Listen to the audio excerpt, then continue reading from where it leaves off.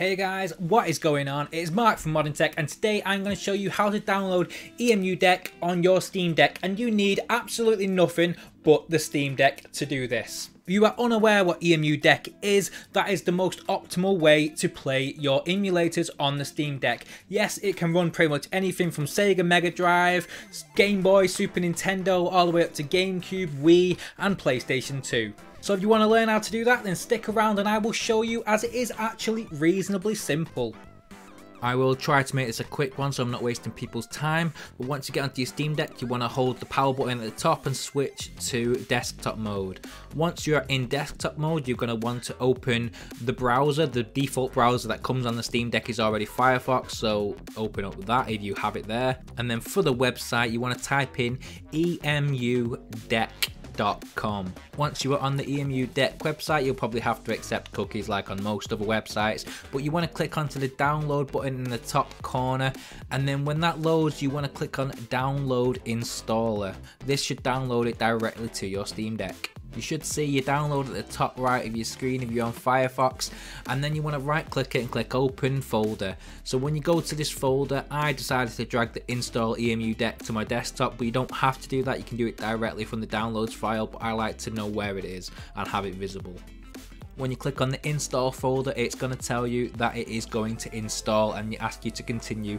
All you do is click continue and it will go through the installation process. Now I must warn you, it will probably take about 10 minutes to do this, but once it is done, it is done. I'm not going to bore you and make a 20-minute long video so you can sit there and watch a download, so I'm going to skip to the end of the download phase. Once the download is then finished, it will take you to the Welcome to EMU Deck page, and when everything is ready, you will then get two options, and one of them will be easy mode and the other one will be custom mode. Easy mode is a basic setup where it does everything for default settings, whereas custom mode is still an easy setup in my eyes and just gives you a few more options. So in this video we are going to go for custom mode just because it has a few options where you can have things like widescreen mode, which is very good. So we select custom mode and it takes you to select your ROM directory. You can have this from your internal storage or you can have this from your micro SD card. I personally have it on the micro SD card, so I'm going to select that and then click continue. Then it asks us to select the device, and obviously you're on a Steam Deck, so click Steam Deck and then click continue. Then you'll be greeted with a list of different emulators which are going to install. If you don't like any of these, you can just turn them off. I personally don't want any Switch emulators because I manually use Yuzu on this, so I've turned them off, but everything else for me is good to go. On the next page you'll be given the same list of emulators but the option to have auto updates. I just clicked continue on this. Now this is where the custom settings actually come into place, and the first one is the configuration of autosave. You can have it autosave when you exit older systems like Atari, Game Boy, SNES, etc.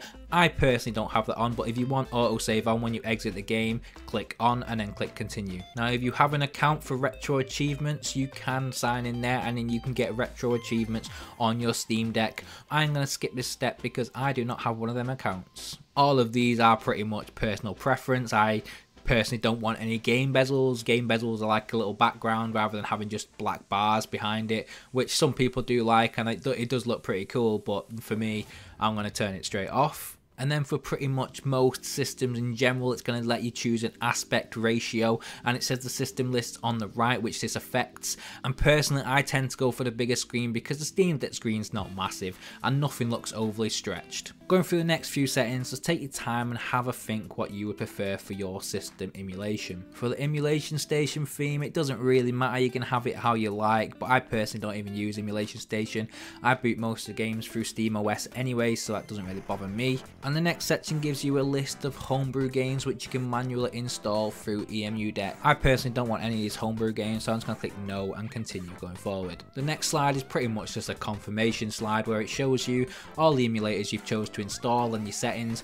All you do is click continue, and then you're going to have to wait about, I'm going to say about 15 minutes for all your emulators to be installed. After all the installation is done, it will then teach you how to add games to this. So all you do is you find find the folder where it's saved. So because I saved this to my SD card, that is called primary on my Steam Deck. So I go to my primary section and I look into the emulators folder, and then it says ROMs, and in the ROMs folder you have a list of all the different consoles that you have just installed, and all you simply do is drag the game file into that folder. As you can see in my GC folder, which is the GameCube emulator, I've dragged in 3 games there and they are now loaded onto the emulator. Now if you want to get these games running on your Steam OS, which I assume you do, you want to click on your EMU Deck file which has just been installed. That should, for me it's on my desktop, but it might actually be next to where your package was if it's not on your desktop. Once the EMU Deck is open, you want to click at the bottom where it says Tools and Stuff. From this section you are going to click Steam ROM Manager, and this is basically the bread and butter of this thing.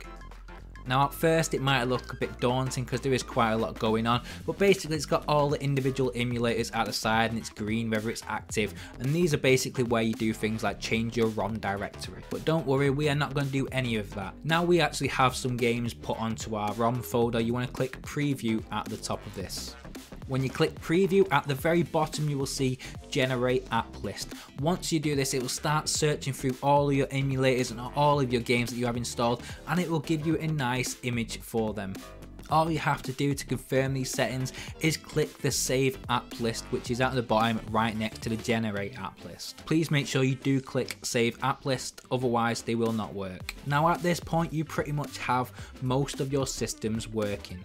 There's one quick thing to mention, that some of the most modern emulators such as the PlayStation 2, PS3 emulators will require BIOS files, and to get the BIOS files you can simply search them on Google because they are legal to find from the official developers' websites. I'm going to leave no links for these in the descriptions, and there is no way I'm going to leave any links to get ROMs, so if you want to have to get any ROMs for these, please do this on your own accord. For the older systems like Game Boy, Game Boy Advance, Nintendo, Wii, even GameCube, yeah, those ones don't actually require a BIOS file, so you are good to go from there without any additional downloads. Next to the folder where you actually have your ROMs, there should be another folder called BIOS, and in this BIOS folder, this is where you will put in all your BIOS for systems such as PlayStation 2. All you simply do is drag in your downloaded file, and then everything is good to go.